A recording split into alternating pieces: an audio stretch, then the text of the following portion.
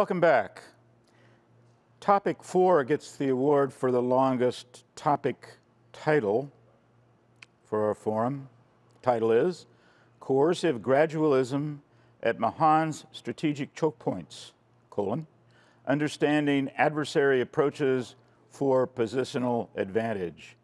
Moderating the panel is Dr. Aaron Friedberg from Princeton University, and providing their perspectives are a distinguished panel including Dr. Duncan Depledge from Loughborough University, Dr. Stephanie Pezard from the RAND Corporation, Dr. Evan Ellis from the U.S. Army War College, and Lieutenant Colonel Katie Crombe from the U.S. Special Operations Command Central. And panelists, I hope I got close to pronouncing those names correctly. Dr. Friedberg is a professor of politics and international affairs at Princeton University, where he has taught since 1987, and co-director of the Princeton School of Public and International Affairs Center for International Security Studies. Dr. Friedberg, we're very anxious to hear your panel's comments. Thank you. General Howard, thank you very much. Ladies and gentlemen, welcome back to the final session of today's meeting. I'd say I didn't choose the title, but I rather like it because I think it gets at something important. Since the United States has been, for the better part of the last 70 years, a preponderant global power, preponderant maritime power, I think American strategists have gotten used to the idea that we might, if we needed to do so, use choke points to inhibit the movement of potential rivals. But of course, choke points work both ways. And as we know from looking at the map and reading Mahan, the United States too, and other countries confront choke points that could be used against them and to inhibit their ability to project power into critical regions. So to help us think this through, we have 4 excellent panelists. I'm just going to take them in order, ask each to talk for 7-8 minutes, sum up your views, then I may have some questions, and then we'll throw things open to the audience. I'm just going to do it in the order that people's names are listed on the program. So we'll begin with Dr. Depledge. Thank you, Aaron, for that introduction. It's a great pleasure to be here, an honor even. And I'm going to structure my thoughts around 3 observations about how the contest for the Greenland-Iceland-UK gap has really evolved since the end of the Cold War. But first, I want to make some general points about this gap. The Greenland-Iceland-UK gap's importance dates back to the First World War, but I'm going to limit my remarks really to the Cold War period. And even then, please forgive me for racing through this. But I think it's important that we have some sense of shared understanding of the area that we're talking about. So during the early Cold War, it became clear that Soviet submarines had to pass through this so-called Greenland-Iceland-UK gap in order to move between its Arctic bases up in the northwest of Russia and the North Atlantic, and it had to come through this gap in order to be able to bring its submarines within range of continental North America. The US-NATO response was to concentrate anti-submarine warfare assets and equipment in and around the gap to prevent the Soviets from slipping through undetected. As the Cold War goes on, though, the Soviets developed submarines with longer missiles, reducing the requirement to actually use this gap.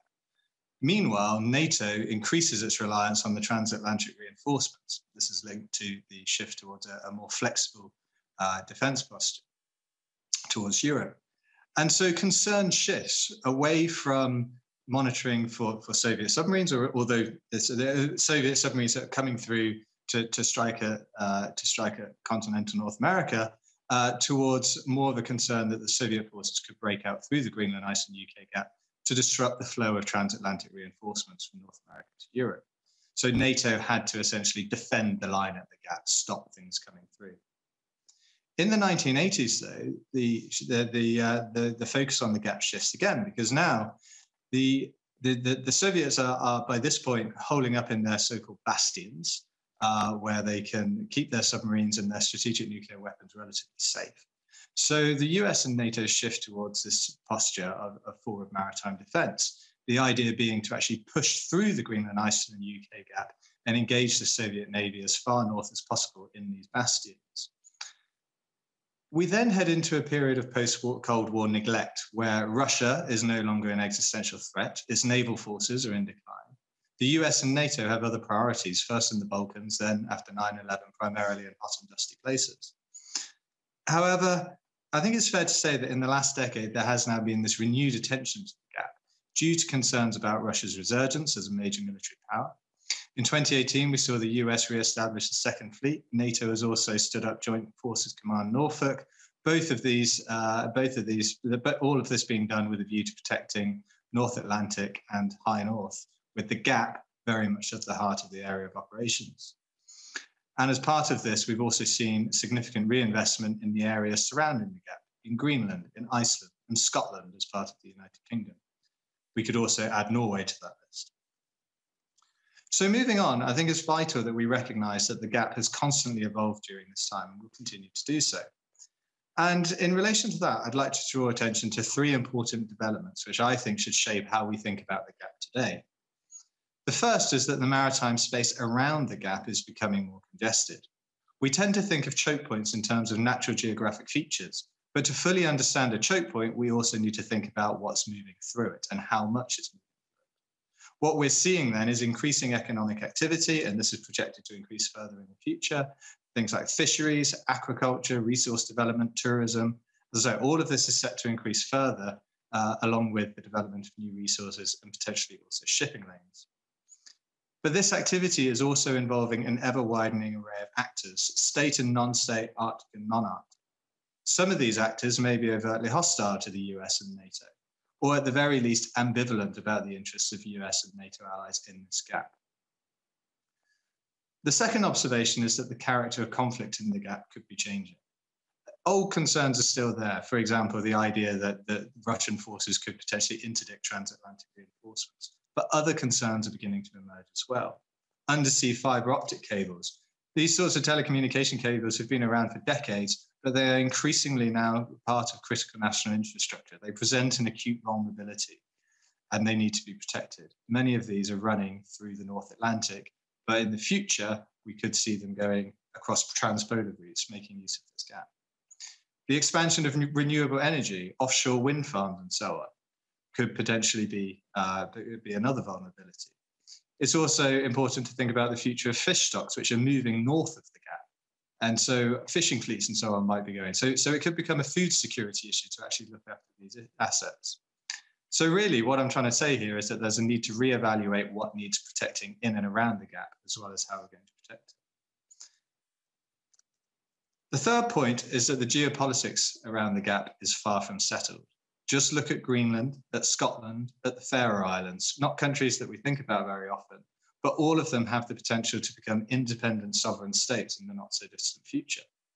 If that happens, it's by no means certain that they will be members of NATO, that they will be members of the European Union. It's not certain what kind of relationships they might develop with Russia, with China. We know that China has already been seeking commercial influence in these countries. And we also know that Russia has made efforts to try to discredit NATO in these places. Even in Iceland and Norway, there are divisions in domestic politics over how much military activity is desirable in and around the gap. And in Iceland's case, whether NATO membership is even desirable. What all this means is that for the US and NATO, it may be that in the not too distant future, it's going to have to think about renegotiating its basing strategy in relation to the gap. And if the countries of the gap go their own way, there may be very limited capacity for the US and NATO to prevent foreign intrusions and incursions. So I'm going to leave my remarks there. Thank you very much.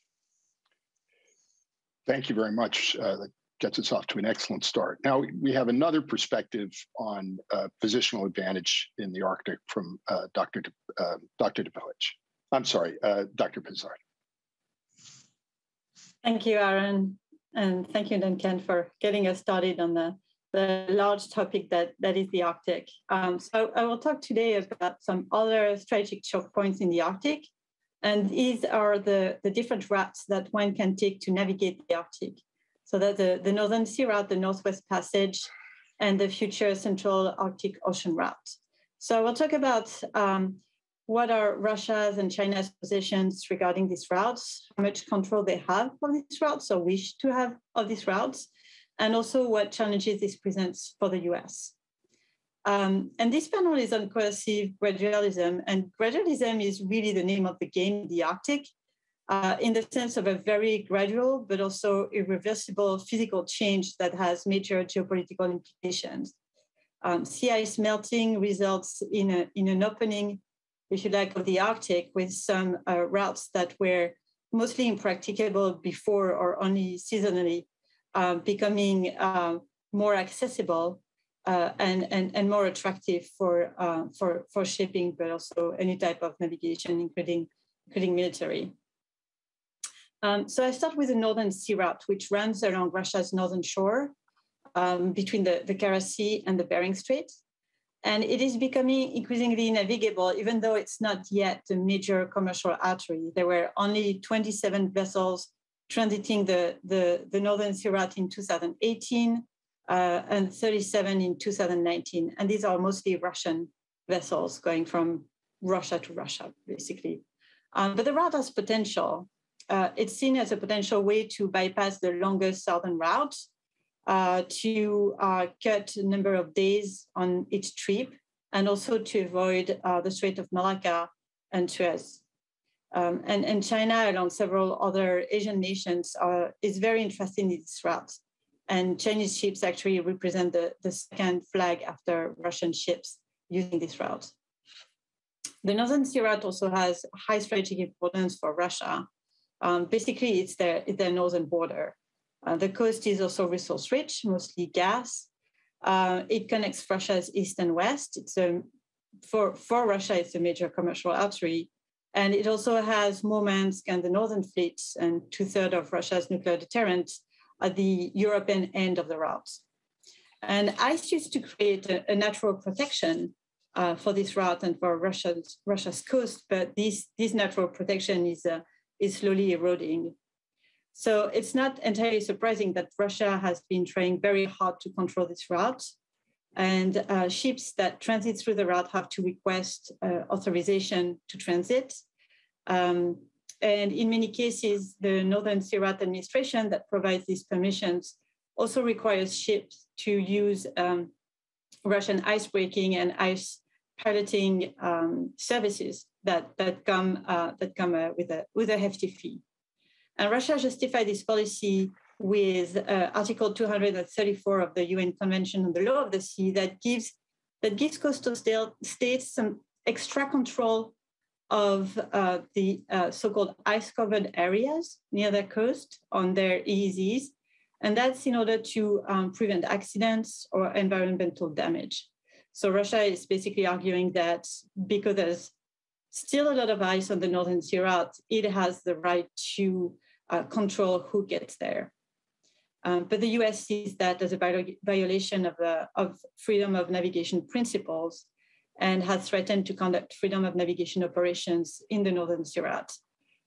There are still questions, however, as to how doable this might be based on US capabilities to carry out this type of operation in this type of environment, and also how escalatory this might be, considering how sensitive Russia is when it comes to the security of its northern coast.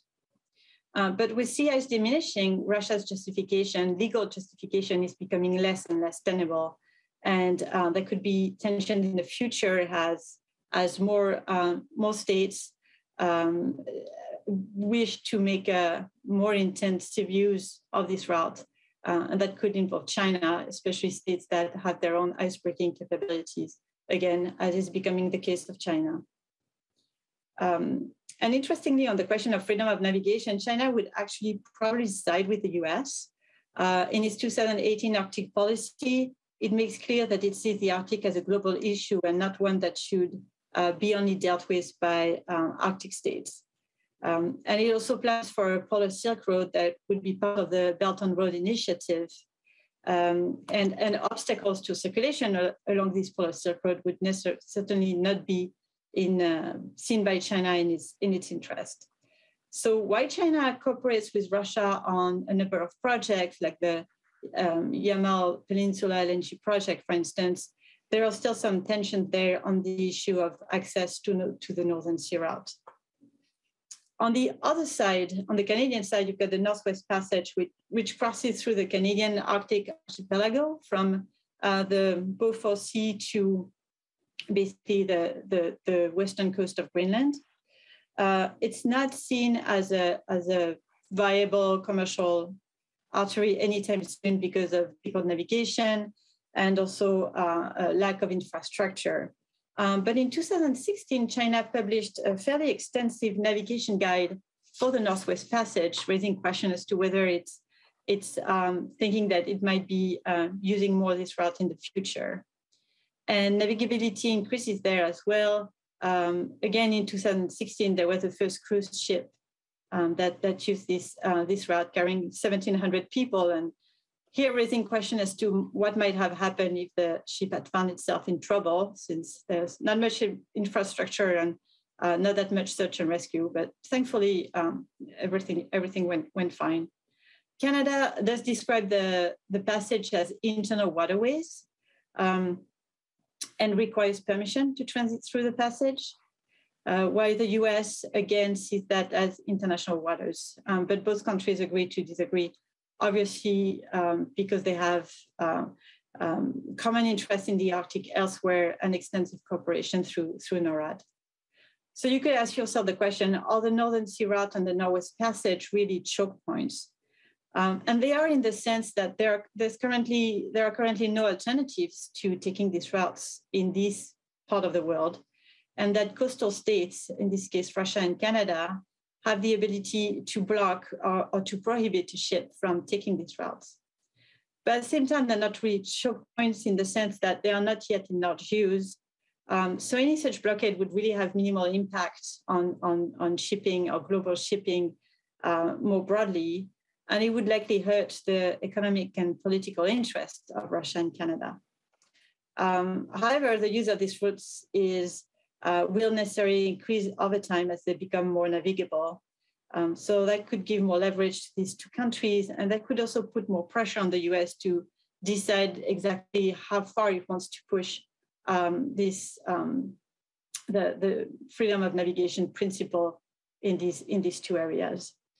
That is until the alternative of the Central Arctic Ocean route opens up, which it's also called the Transpolar route. And the idea of this route is that instead of going above Canada or Russia, you would cross directly from Asia to Europe above the North Pole.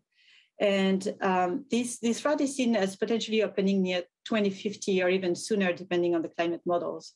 So this will bring an interesting sort of twist in the ability to navigate the Arctic by basically being able to bypass where in areas that are not coastal, where no coastal states can exert any control. That could make Russia and Canada less relevant, and that could also make the Arctic an attractive way to bypass current choke points such as Suez and Malacca. So I stop here and I look forward to your questions. Okay, thank you very much. Dr. Ellis. Thank you very much, and thanks to JSOU for the opportunity to share my thoughts. I have a few slides, if we could put them up at this point.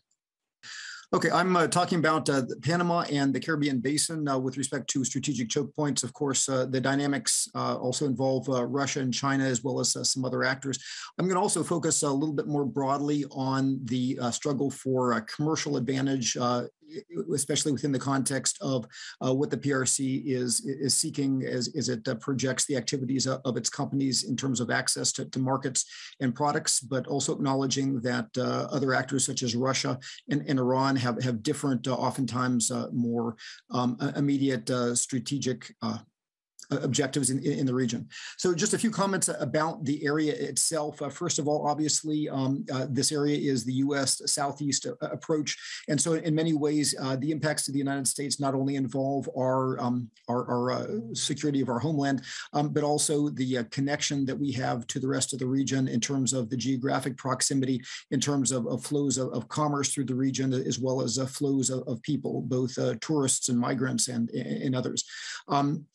In general, the region economically can be characterized as a region of flows, not only obviously, as with the other regions, the commerce that comes through the Panama Canal, and really throughout the Caribbean, there are a number of different important hub ports, which are responsible for the aggregation and disaggregation of shipping that serves really the entirety of the U.S. Atlantic coast, as well as the Atlantic coast of South America, among other things. But it's also a region of flows in terms of the flows of money, with a number of different fiscal paradises in the region, well known, the British Virgin Islands, the Cayman Island, etc., as well as illicit flows. Of course, when we think of the sense of the region as a choke point, it's useful to think of the Panama Canal and whether or not that could be closed or not in conjunction with the southern tip of South America, understanding that if Panama were to be closed, then the transit going through the Straits of Magellan and the area near Puerto Montt and in Ushuaia in the south then become more important, and the position of China and others in conjunction with Argentina and Chile there becomes more important. But returning to this area, it's also important to recognize that this is actually a much more international space than we commonly think. So obviously, not only the US has a historic legacy, but the European Union, especially the Kingdom of the Netherlands, through actually a presence of a part of its national territory, Aruba, Bonaire, Curaçao, Montserrat, formerly Suriname. Of course, the UK through the Commonwealth has a vested interest in the region, as does Canada. Of course, India actually has an important diaspora community in the Caribbean and maintains a significant presence there. And of course, we see in recent years how Russia, Iran, and China are engaging in that region. A few comments just about some of the stresses that are currently putting the dynamics of the region into play. As elsewhere, you've had a lot of stresses from COVID-19, not only in terms of health, but in terms of really long-term changes to the economies of the region due to the hits on tourism, which introduces socioeconomic stresses and strategic instability, as well as changing patterns of organized crime in terms of narco transits going through the region and other things in conjunction with increasingly desperate people. The collapse of Venezuela has had an impact through the region through refugees who not only flow through Colombia and down into Brazil, but also who go to the east to Guyana, who come through Trinidad and Tobago, who go through some of the island states, again, Aruba, Bonaire, Curaçao, etc. One of the new factors, of course, in the region is the new petroleum discoveries in Guyana and Suriname, which are bringing new wealth and new actors to that often neglected part of the region, the Guyanese Shield. Of course, the ever question of what the role of Cuba is as part of the greater economy and strategic pictures in the Caribbean. And then, of course, the actors of greatest importance for this particular analysis. It's important with respect to the PRC, not only its role in logistics, but also to recognize that 5 of the 9 countries in the hemisphere that recognize Taiwan, something that the PRC wants to reverse, are located in the Caribbean, specifically Haiti, as well as St. Lucia, St. Kitts, St. Vincent's, and of course, Belize, if you count that as a Caribbean state. In addition, of course, as we'll talk about in a minute, the PRC has substantial commercial presence, as well as actually a lot of military and police interactions, which give it an increasingly large amount of soft power with the relatively small and malleable governments of the region. I would argue that Russia tends to focus less on commercial engagement, although there is some. So, for example, in Venezuela with Rosneft and Rosneft trading. But more than anything, you tend to see Russia, because of its limited economic footprint, being more interested in what I would call strategic provocation with actors such as Venezuela, essentially trying to destabilize the United States in its own backyard as it tries to offset U.S. attention to what Russia would like to regard as its near abroad. Again, relatively limited concentration of Russian activities in the region, primarily to anti-U.S. states, Venezuela, Cuba, Nicaragua, and now, of course, the election of Xiomara Castro and her Libre movement in Honduras raises the question of whether that Russia will build new relationships in Honduras. And of course, Iran, similarly, a relatively limited presence, focused on really strategic provocation for reasons similar to Russia, mostly engagement with respect to Venezuela, helping the oil sector and providing some UAVs and arms. Some use through Venezuela of Iran maintaining presences with Hezbollah, especially sending its elite religious forces, the Quds forces through Venezuela and operating through some of the mosques in the region. So finally, I just wanted to focus on a few areas where the PRC has an increasingly significant footprint. Obviously, again, PRC recognizes that just like its own Southeast maritime approach, it is strategically important for it to be in the strategic approach for the United States in the context of global competition. PRC companies actually have a relatively significant presence in some of those key ports, including in Freeport, the Bahamas, including, of course, in Panama, on both the Colón and Balboa on the Atlantic and Pacific sides, Veracruz on the Atlantic side of Mexico, CMA ports in Kingston, Jamaica, and the prospect of new PRC-based ports operations in Manzanillo on the north side of the Dominican Republic, as well as a new petroleum and agricultural port that the PRC may have a role in Burbas, Jamaica. In terms of business activities and infrastructure, you see a major presence in Jamaica with the MDIP and GDIP infrastructure programs, as well as the North-South Highway, presence in the bauxite sector, the sugar sector, almost a dominant presence of the PRC in Barbados, both at the Hilton and some downtown properties, as well as, of course, recently believed to be part of Barbados's decision to pull out of the British Commonwealth. Again, the Bahamas, both the Baha Mar complex, $4.2 billion, the largest commercial property in the region, as well as the Freeport port complex that I mentioned before. Guyana, especially given some of the People's Progressive Party ties, PRC presence becoming more important as oil comes online. Also an oil presence in Trinidad and Tobago, especially ownership of the Atlantic LNG facility, about 10% interest in that, as well as some interest in developing a section of the country in the south known as La Brea. Of course, in El Salvador, the prospect of a new PRC port in La Union and a broader concept. If Honduras changes its relationship, of course, we're talking on the Pacific side, but in the broader context, the prospect of a combined Salvador-Honduras development by the PRC of the Gulf of Fonseca there and linking to the Atlantic side via dry canals. Costa Rica, although has been relatively stable with respect to relations with the PRC since the 2007 recognition, it actually is potentially more vulnerable given that it is in a fiscally very delicate position with IMF loans and repayment requirements right now and is facing a very wide open February 2022 election. In technology, relatively large Huawei presence, not only in devices and 4G, but also participation in important new 5G projects, including in the Dominican Republic. A lot of fiber optic work basically across the Guyanese Shield, also connecting Cuba to Venezuela, a number of different smart cities initiatives, some other architectures such as the so to speak, Fatherland Identity Card project, and some essentially electronic infrastructure activities by CEIEC there, as well as a support to the Cuban telecommunications firm Ectesa in its own telecommunication, as well as a presence by the ride-sharing company Didi Chuxon in the Dominican Republic and elsewhere, which creates a potential for Chinese companies to capture significant data. Again, as I mentioned before, diplomatic changes, the two big potential ones on the table right now are Honduras and possibly Haiti, which is undergoing political instability, creating the opportunity for significant kind of leaps ahead for the PRC presence through MRUs there.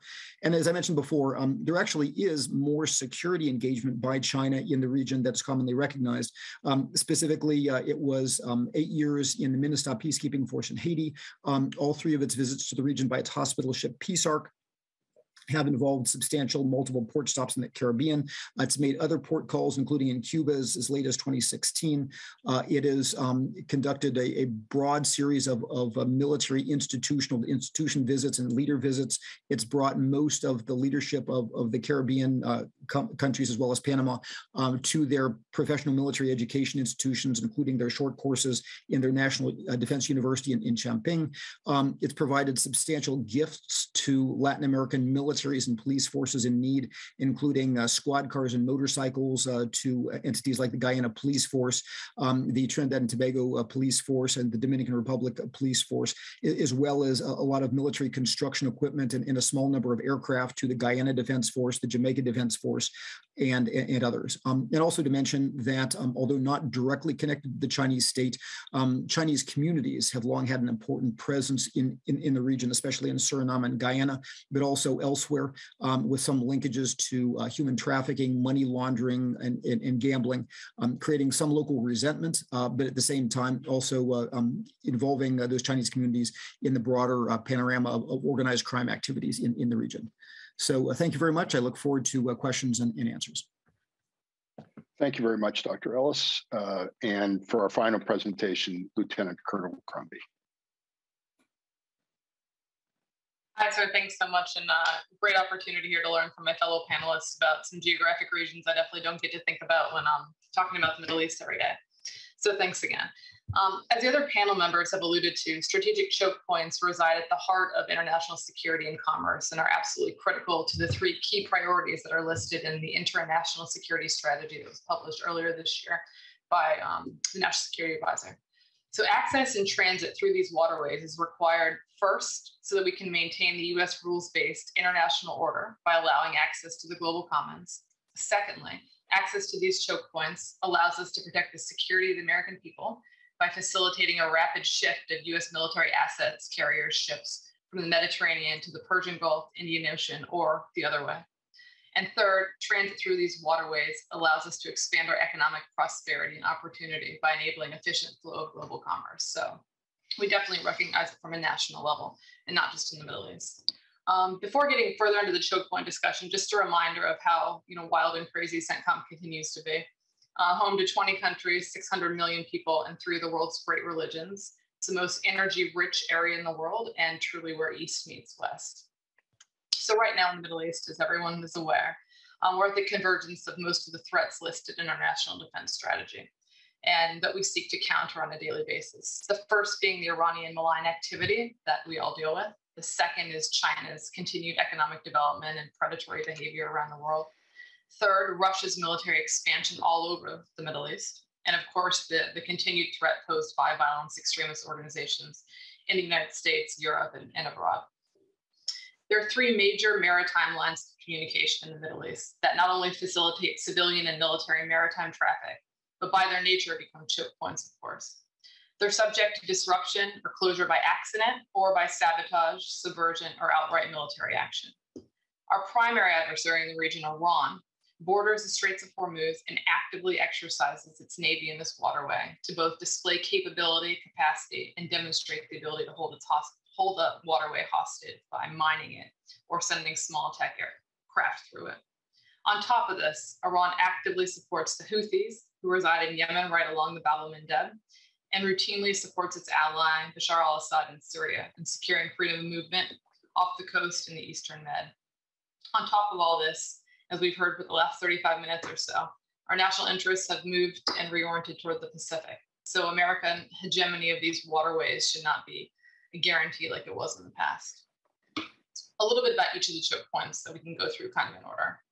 First, the Bab el-Mandeb, sitting at the bottom of the Red Sea. There's an Arab legend that it's actually called or translated to the Gate of Tears for the risks it used to pose to shippers in the past. It separates Asia from Africa by the Red Sea and the Gulf of Aden and runs between Yemen and Djibouti, and considered one of the world's most unstable and dangerous waterways. The alternative, however, is absolutely cost prohibitive, as we all know. If we had to go around the Horn of Africa, in the case of, say, oil exports from Saudi Arabia to the US, it would mean an increase of 4,300 kilometers of transit time, an exponential increase in time and money in the global oil markets. And most of us just aren't willing to pay that at the pump.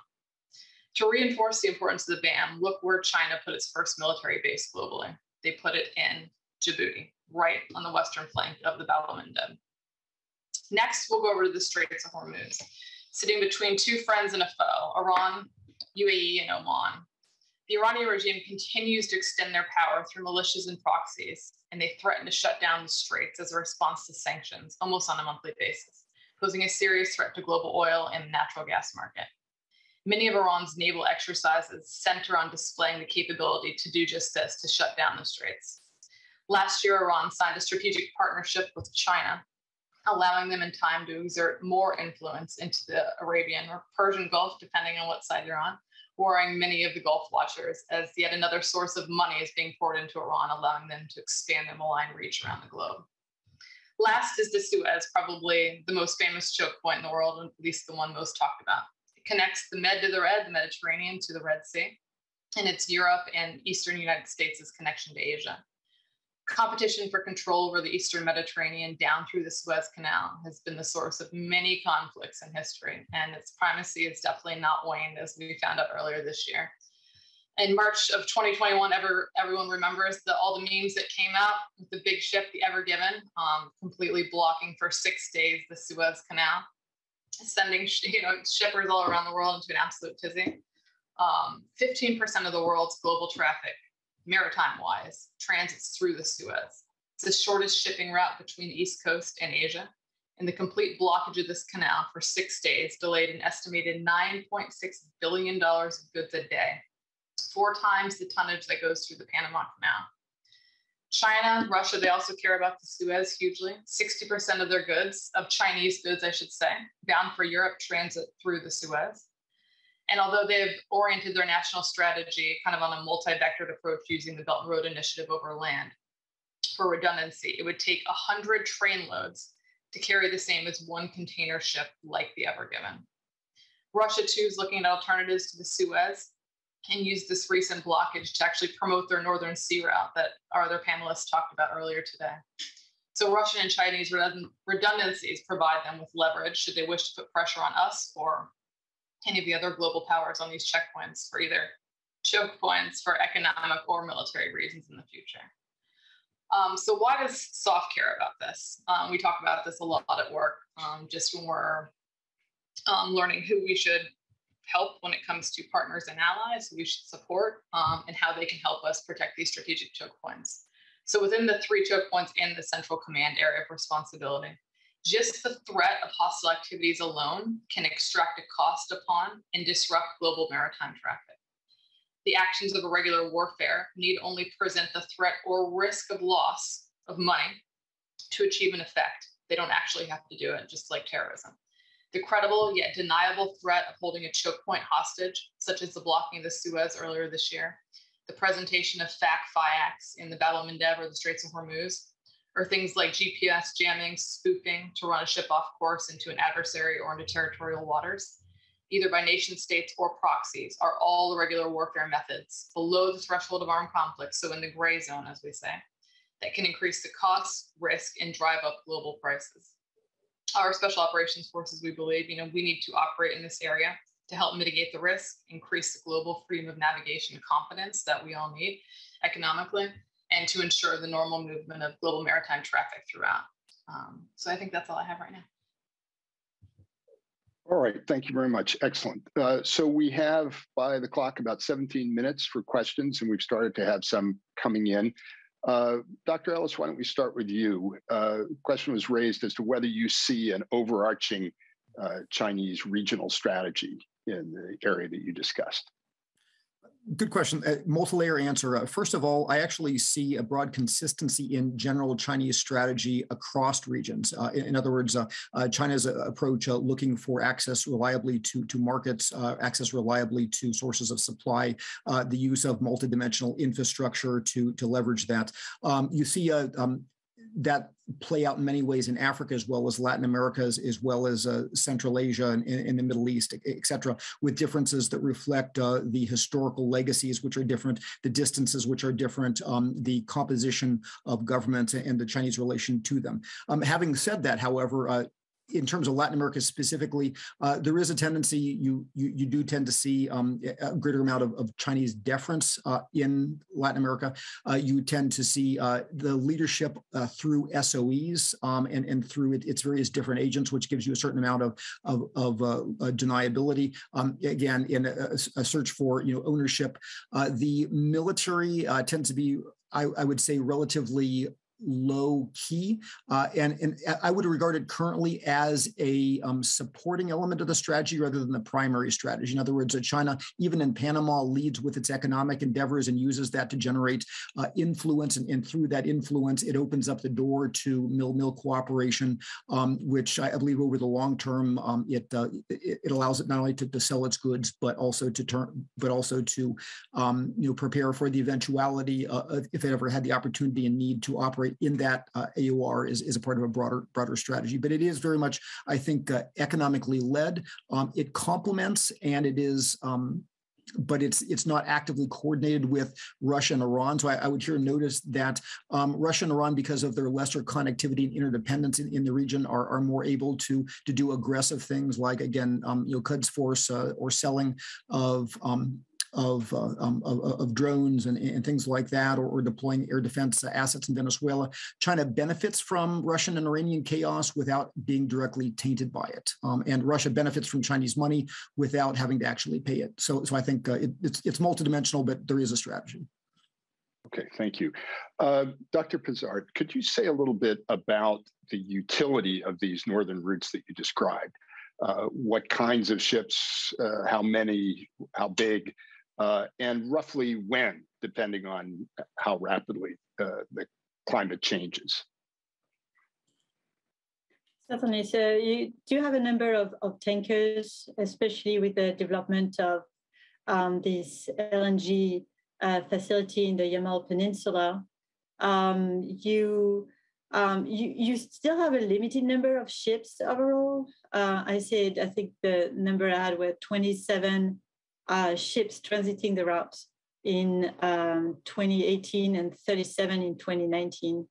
But interestingly, China is pretty close to Russia in the number of ships that use the route.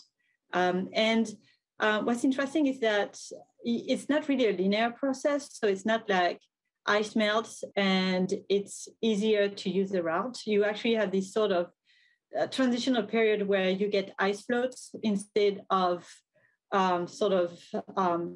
bigger sheets of ice that you can locate more easily. So in the meantime, you can have the ice melts, but it makes navigation actually harder because it's more hazardous. So you've got higher insurance costs. You're also more uncertain as to how long exactly the trip is going to take. So it's not exactly a very attractive navigation route now, but it's definitely going to become more in the future because you just go from these sort of ice floats to broader opening for longer times of the year. You don't have that sort of seasonal constraints that you have at the moment. And to give you a time frame is kind of difficult because again, it's not like it's not navigable or it is. It's kind of every shade in between. And also just like the opening of the Central Arctic Ocean route, it depends a lot on climate models that can change sort of predictions by 10 or 15 years. Okay, thank you. Dr. Depledge, could you say a little bit more about the scenarios that you envision for the Greenland, Iceland, UK gap? Are you imagining a situation in which the United States and perhaps its NATO allies might once again operate in those waters to try to prevent Russian submarines from coming out into the Atlantic? What kinds of scenarios are you thinking about? So I think there's a combination of things here. I mean, the question of submarines is already very much a live issue. So what is different now, I guess, is the fact that rather than sheer numbers of Russian submarines, the concern is that actually there's a smaller number but very highly capable submarines. So the Russians are much better now at producing quieter submarines, for example, that can evade some of the sort of traditional detection So you know, and they're carrying more missiles, they're larger. So if just one Russian submarine gets through, it could do a lot of damage in the North Atlantic. So that's already been on the agenda for a while, and we see these fairly regular reports that you know, Russian military activity, Russian submarine activity is sort of approaching levels not seen since the Cold War. I mean, it really is that level of concern. Related to that, there is also growing concern. I don't think there's any evidence of it yet, but certainly on a sort of a 10 to 20 year time frame, we might also be thinking about Chinese submarine activity. The Chinese, as far as we're aware, appear to have some interest in potentially developing an under ice capability. And if that were the case, then you would be looking for Chinese as well as Russian submarines potentially coming into the North Atlantic.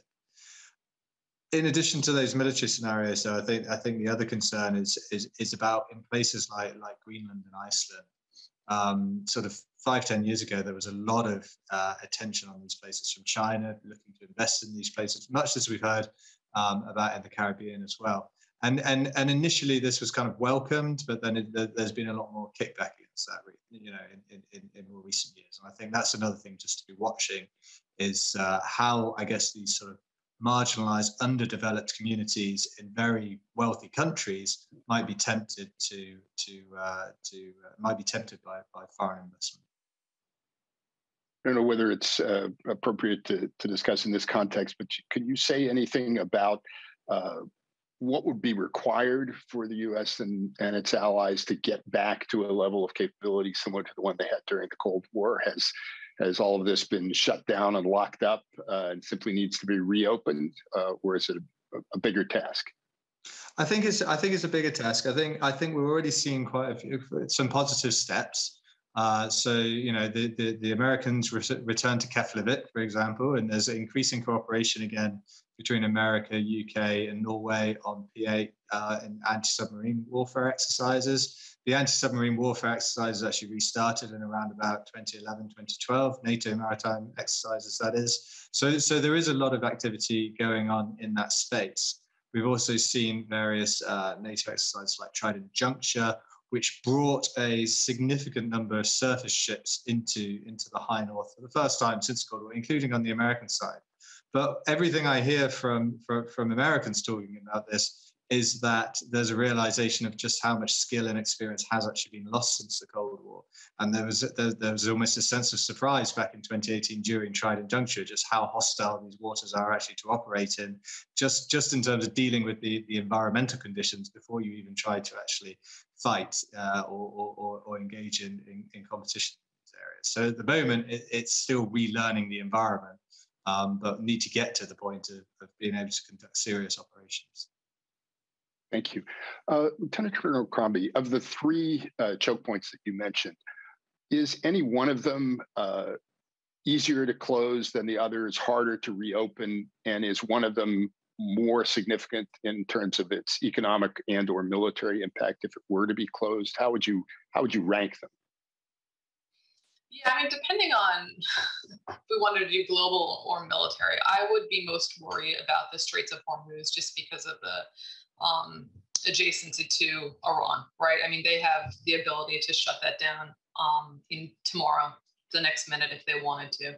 And as far as if we went to war with Iran, obviously the Straits of Hormuz are absolutely required to get planes, trains, automobiles in to fight the war, right? So as you move from kind of phase 0 to phase 3 of active conflict, if that shut down, that would obviously be a detriment to us. And of course, if you plan that as a strategic planner, you always have a second, third course of action should the Straits of Hormuz close. But I think that would have the biggest impact militarily.